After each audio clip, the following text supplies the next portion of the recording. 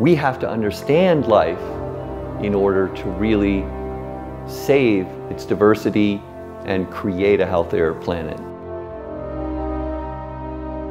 For most of the species we're trying to conserve, one of the greatest impediments is our lack of knowledge about the biology of the species.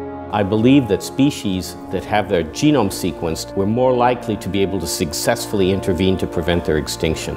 What's happening in many species is that the genetic diversity has shrunk to almost nothing. We need to capture that genetic information so that we can ensure that species going forward don't lose it, that they never lose it.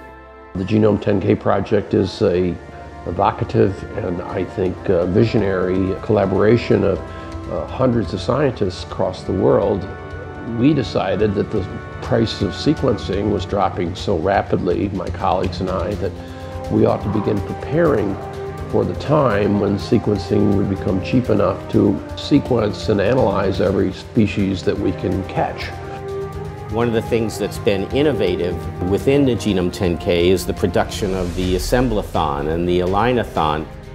The assembly and the annotations, these are buzzwords that scientists use for taking these letters and making sense out of them, turning them into a book we can read. When you think about a project like Genome 10K, one of the things that's really essential is the team. And it's a team that's really taking on one of the most important problems in biology. They're crazy enough to imagine trying something like this. 10,000 genomes is not too many to imagine sequencing and assembling.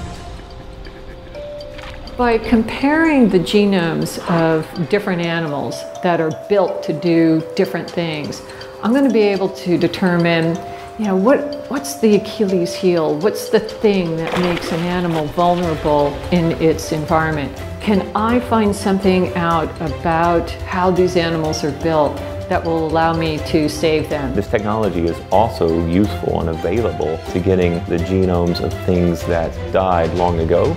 We're looking at genetic diversity that has recently been lost in populations and trying to use these technologies to identify mutations or diversity that used to exist in this population but doesn't anymore, and then come up with new technologies to re-engineer these populations on the brink of extinction to contain diversity that's recently been lost.